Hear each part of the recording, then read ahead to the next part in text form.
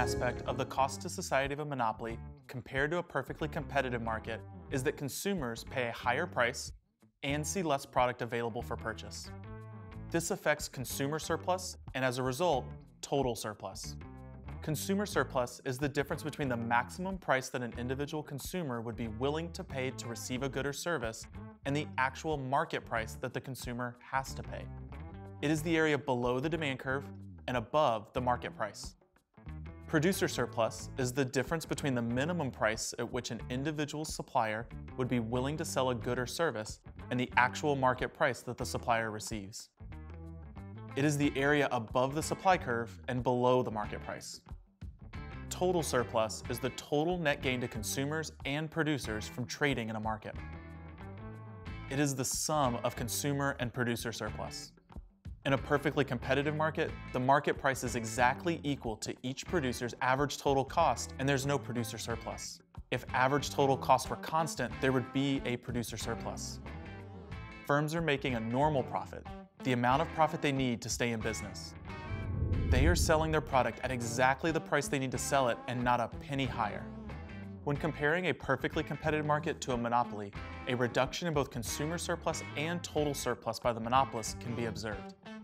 Consumer surplus is still the area below the demand curve and above the market price, but the price is now the higher price set by the monopolist.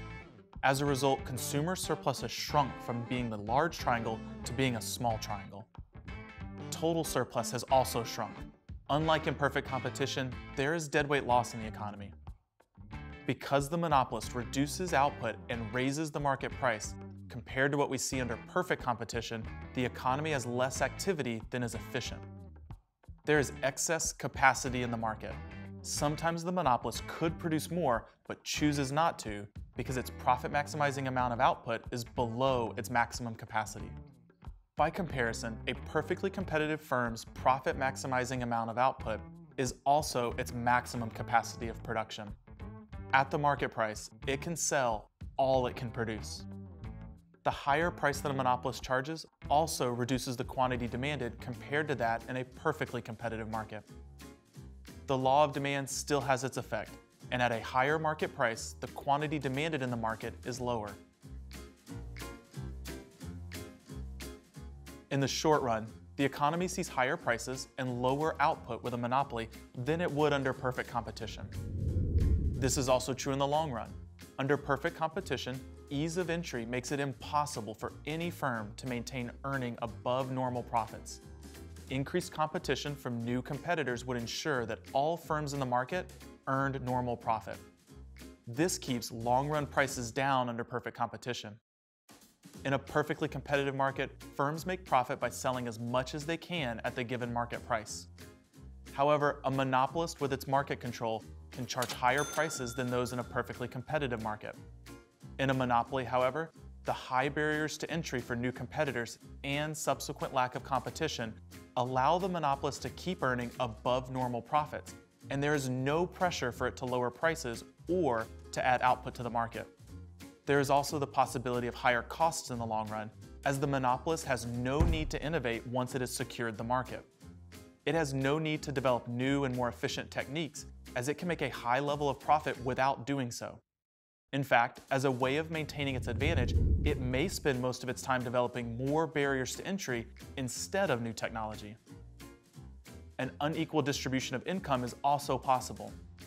The monopolist producer surplus was created by reducing consumer surplus, a direct transfer of wealth from consumers to producers. Its higher profits could be seen as unfair, as they have been achieved by charging a higher price than a perfectly competitive firm could. This also reverberates through the wider economy. As a result of paying the monopolist higher prices, consumers have less money to spend elsewhere in the economy than they would otherwise have. Producers in other markets are affected because consumers have less money to spend. And consumers are affected again because they cannot afford to buy all of the products they wish to buy in these other markets. Although monopolies are generally regarded skeptically and are typically monitored closely when they exist in order to guard against the monopolist abusing their market power, monopolies also have some potential advantages. In a market that is a natural monopoly, a single supplier is the most efficient way of operating.